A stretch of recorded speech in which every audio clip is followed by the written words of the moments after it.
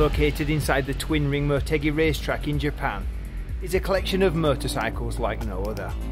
So while MotoGeo was in Japan on the Kanto Tour, we popped in to take a look around and to see some very special machines.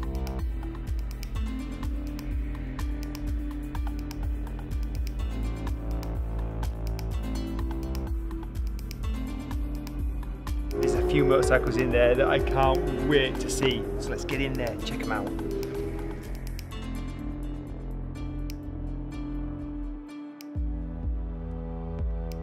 There were so many brilliant motorcycles inside this immaculate museum that I found it hard to contain my excitement, and also pick out some to show you.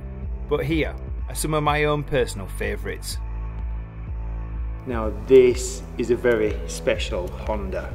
It's the NR 750 road bike, which they made in 1992. There was only around 300 units made worldwide, and it's an oval piston. I think it was a 500, NR 500 from 1979. That was developed with the oval piston, but it actually made its way to a road bike in 1992. And it had a price tag of 5.2 million yen back in 92. So that's about 50 grand back then. Look at it, it's gorgeous. It's littered with carbon fibre. I would love a go on one of these.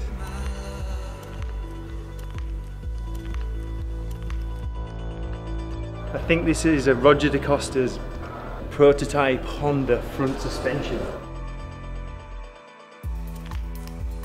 Look at this for front suspension on a motocross bike.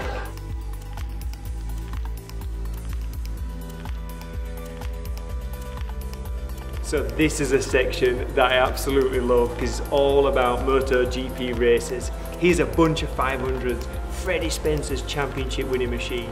Look at this. This was Rocket Ron Haslam's Elf prototype bike. Single-sided front suspension. It was stunning looking. I remember watching this bike myself at the British Grand Prix when I was just a little kid.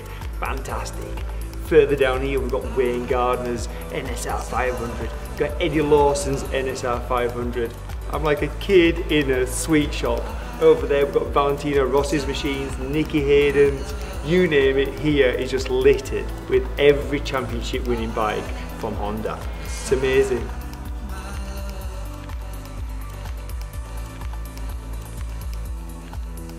Now this is the machine I came to see, Mike Hailwood's Honda 6.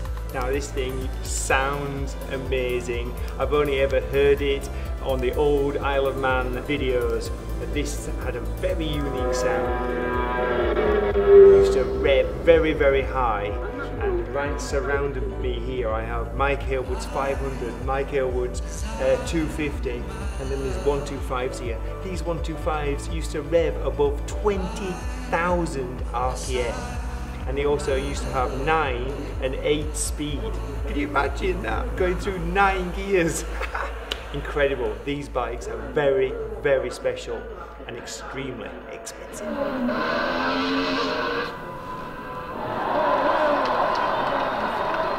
In